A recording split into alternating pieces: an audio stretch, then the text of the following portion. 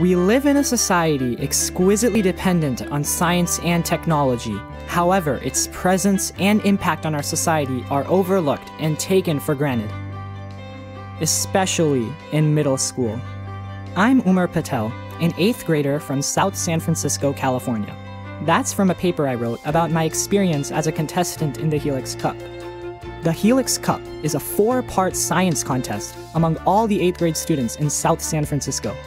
This isn't just a story of the kids that won, though we're all very proud of the winners.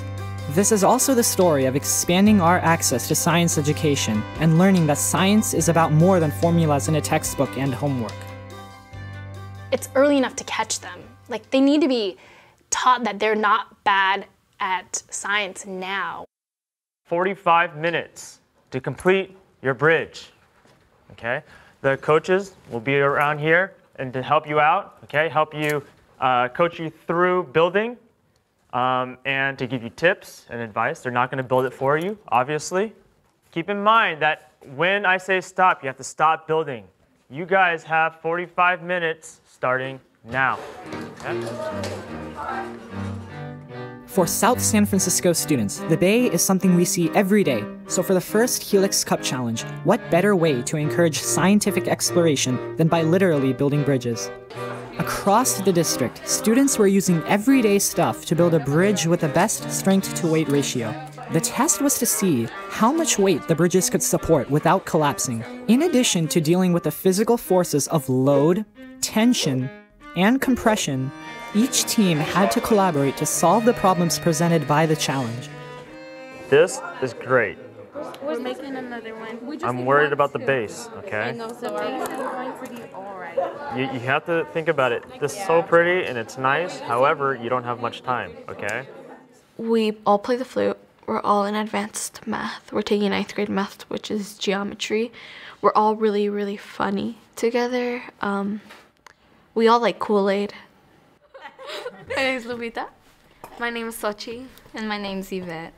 Parkway is like, there's just so many different people here. It's like a mixture of everyone and you just get to know one another.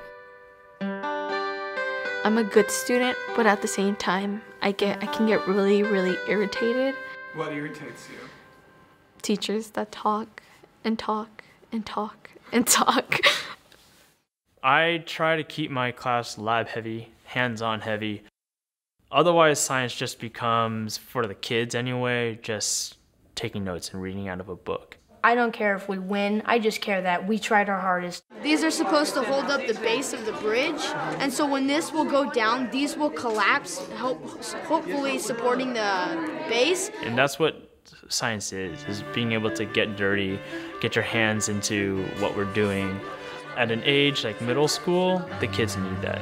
Many of our students come from non-English backgrounds. They're mostly come from immigrant families. A big challenge for us is to motivate these students. They succeed in labs. They succeed in doing hands-on activities where there's a goal in mind. You have to make something or make something happen. Done. Wait, should we put one more straw right here? 6 inches. 3, 2, 1. Okay, drop your materials. I'm sorry. Woo! All right. And then we're gonna test your strength to weight ratio. How much weight your bridge can hold divided by the weight of your bridge. That middle? Yeah. All right. Ready? Oh, it happens. It happens. Now it happens. It's out of our hands now, one at a time. It's not ready to fall yet.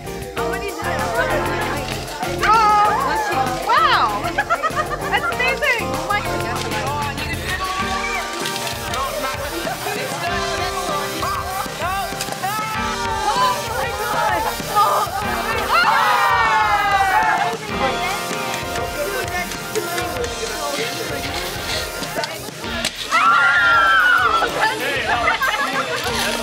Students from all 3 schools learned the challenge of taking an idea from the page into the real world.